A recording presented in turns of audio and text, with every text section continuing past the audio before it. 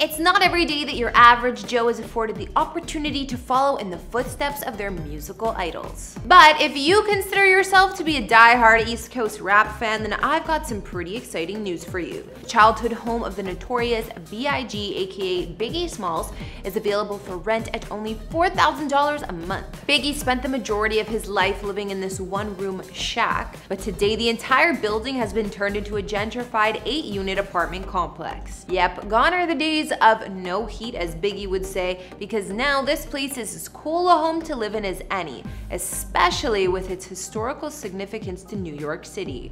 So today in our newest house tour, I'm gonna take you inside its walls to get a taste of what it felt like to grow up as Biggie Smalls. In these videos, we don't reveal any addresses, and even though I've done a house tour of my own place, please do not show up at any private residences because it's not safe for anyone. Biggie Smalls, the Notorious B.I.G, or simply Biggie as he's also known, was a rapper and songwriter who's widely considered one of the GOATs. Sadly, in 1997, Biggie was murdered in a drive-by shooting in LA, but his legacy lived on, to say the least. Not to mention, at the time of his passing, it said he'd already amassed an estimated net worth of about $10 million.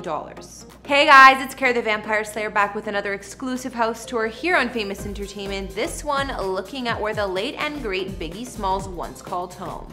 Be sure to subscribe, ring that bell for notifications, and follow me on Instagram to chat. Now let's get into this video.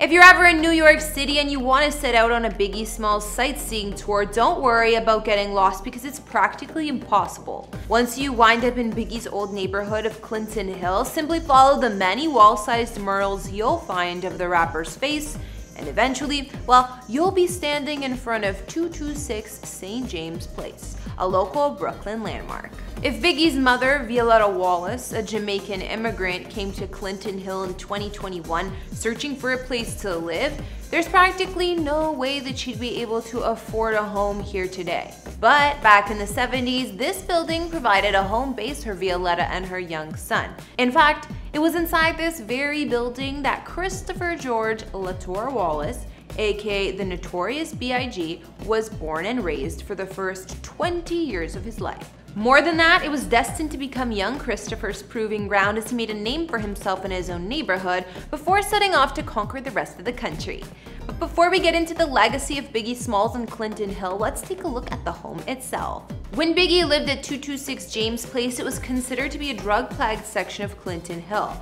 Flash forward to today, and besides a few minor historic details from when the late superstar once lived here, the rest of the building is now very much different. The entire complex sold in 2013 for $825,000 to a real estate corporation known as Compass.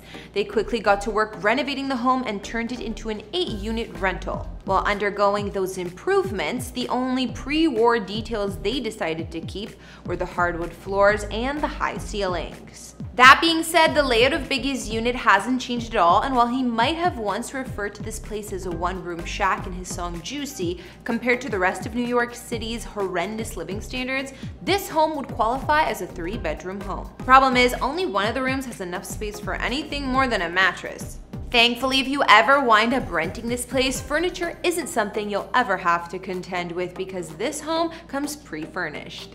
Let's start with the kitchen. For a residence that's only 972 square feet of space, the kitchen has been designed to allow for ample light and as much of an open concept feel as possible. It's in this room of the house where the original moldings from the time that Biggie lived here still reside, which, you know, is cool if you like moldings. I mean, there's a fan base for everything nowadays, right? The kitchen also features a diamond checkered floor and baby blue backsplash, so if you're a big fan of tile, you'll feel right at home here. Granite countertops, stainless steel appliances, and ample amounts of storage space round out this area of the home.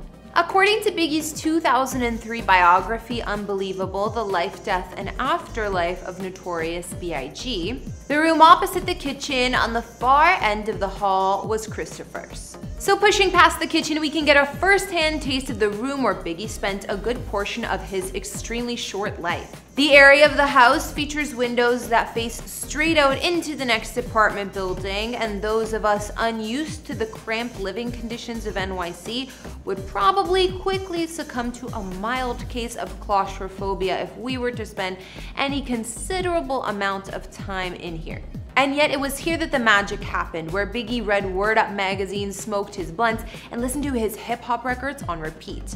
This bedroom was his safe haven, and he retreated here every day after school to prove his litany of doubters wrong. Beyond Biggie's old room, the home also features a master bedroom and a guest room, but like I mentioned a few moments ago, there isn't much space in either for anything more than a simple bed and box spring situation. Finally, a stone's throw away from the bedrooms is a considerably spacious southeast-facing living room that has built-in shelving units and an additional office on the far side. Now, in terms of amenities, the building offers laundry on site, bike storage, as well as a common garden with a barbecue area for tenants to take full advantage of. It's also only 1 block from the subway and within walking distance of a whole ton of shops and restaurants. This is NYC after all. The only downside, sorry, but no pets. And that, my friends, would be a deal breaker for me. But that's just me. Biggie Smalls moved out of this home when he was 20 years old. Records suggest that he moved into an affluent part of northern New Jersey, a suburb known as Teaneck. This is where he purchased a 2-story condo. But sadly, Biggie would only get to spend a short amount of time enjoying his new digs because within 4 years of moving from St. James Place, Biggie was shot to death on the streets of Los Angeles. And while Biggie's life might have ended on that night, his legacy has definitely lived on forever. Look, there's no beating around the bush. A lot has changed since the time that Biggie called this part of NYC home. Clinton Hill City Council member Lori Kumbo said about her neighborhood, "During the time that Biggie created masterpieces, this neighborhood was redlined. People didn't want to live here. People moved out of the neighborhood. They had left us to die." And today, that's simply not the case. The neighborhood is now home to hipsters, millennials, finance specialists, and tech people.